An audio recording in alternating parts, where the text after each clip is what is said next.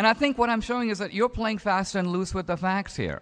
I am saying that we don't know. We don't you know. Are Thank saying, you. You are saying that we do know. I'm saying that it is a reasonable explanation given fine-tuning to posit a fine-tuner. I asked you if you have a better explanation, so what is it? Well, it's a reasonable explanation to assume that a quantum state at that level had a pre-existing existence, that space and time did not come into existence at that. That's equally reasonable to assume. If you want to round it off to make a factual claim that there is a God, then why should I not also round it off? I'm not doing that. I'm saying that science works with these probabilities and these hypotheses, and some of them will be wrong. All right, Thor was wrong, and we discarded it. And the God of the Bible is wrong, in my opinion, and we will discard it. It's useless. It doesn't really explain, because this immense complexity of the brain of this being out there who created this complexity, where did that come from? Did that, if complexity requires a designer, if functional complexity needs to be designed,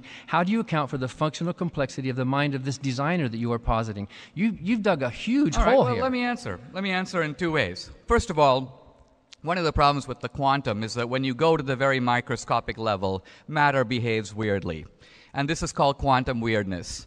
And today people use it to explain virtually everything. So we have two theories.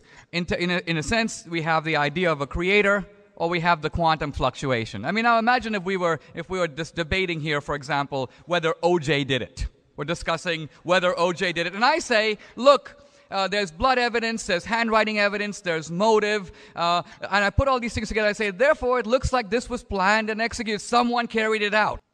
And then you say, well, actually, I think it was the result of a quantum fluctuation. How plausible would that be when you've given us no idea how such an explanation would work?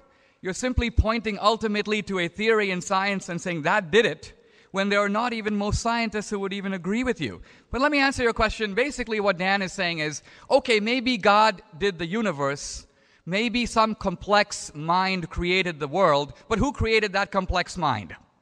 That's really his question, and I'm going to answer it. I think that question is irrelevant to our investigation. And I come back to an analogy I gave a little earlier about us searching for life on other planets. And let's say we are on the planet on Saturn or Jupiter, and we discover that there are all kinds of artifacts and monuments and books and so on. So we conclude that there are intelligent beings on this planet. They must have done this. Now along comes Dan and goes, well, that's a ridiculous explanation. Who created those intelligent beings? And the answer is, who cares? I don't know who created the intelligent being. I'm simply trying to prove that the existence of intelligent artifacts and intelligent life shows that there must be intelligent beings who did this.